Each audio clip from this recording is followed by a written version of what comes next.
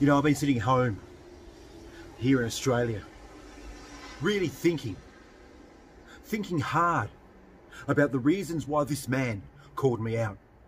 Why this man wants a match with Adam Cage.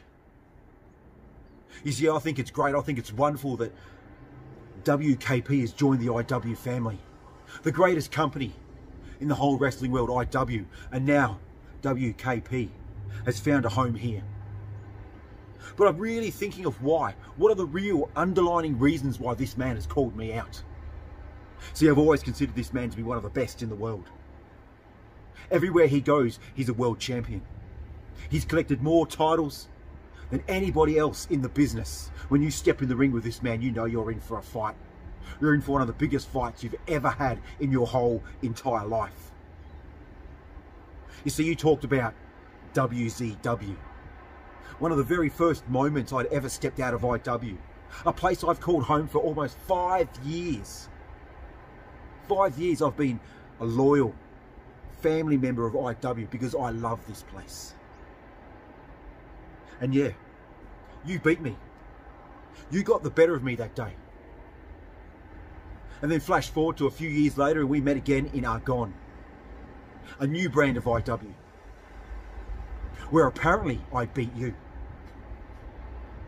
But it's bloody hard to beat someone when they don't show up for the match, isn't it, unfiltered animal? So to me, we can scratch that one off the record books, really. It doesn't really mean anything, a win like that, does it? But now here we are. Are we here because you have unfinished business? Is there unfinished business between us? Are there certain words that you wanted to get out in Argonne, but apparently couldn't turn up for some pathetic little reason?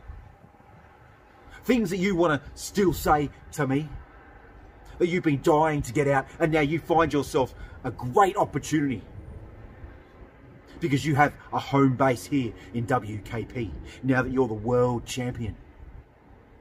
Is that what this is? You think you have the home advantage? Let me tell you, son. I may have been in this business a long time. I may not be the man I used to be, but I can still bring that fire. I can still burn those flames higher than anybody else in this industry. And I think you know that. And I know we'll go to war.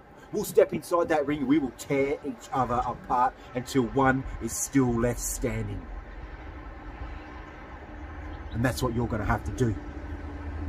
You're going to have to near kill me in that ring because I will do absolutely everything that I can to get the win over you.